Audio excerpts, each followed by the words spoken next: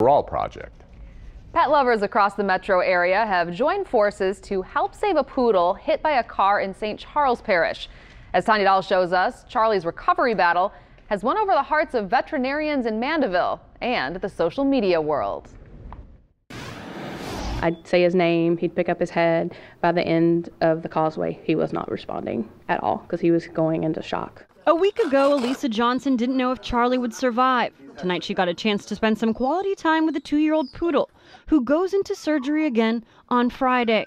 The pooch was rescued by Animal Helper, which says the dog was hit by a car in St. Charles Parish. Its owner couldn't pay the hefty medical bill and agreed to have it euthanized. You can see this side is normal and this side's got a very nasty fracture. Dr. Robert Hancock, chief surgeon at Southpaw's Veterinary Specialists in Mandeville, says his staff has been working around the clock to keep Charlie alive. The clinic even offering up some of its services pro bono. He initially just came in with a pelvic fracture. We ended up discovering that he also had a urethral tear and was actually leaking urine into his abdomen.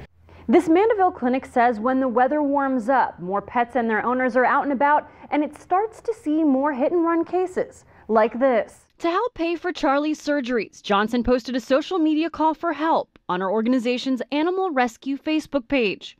The poodle's plight winning over pet lovers' hearts. He didn't have pain medicine after he had been hit, but he didn't show any aggression at all. So, I mean, that showed that he was an awesome dog, and you just looked in his eyes, and he needed saved. Tanya Dahl, Eyewitness News.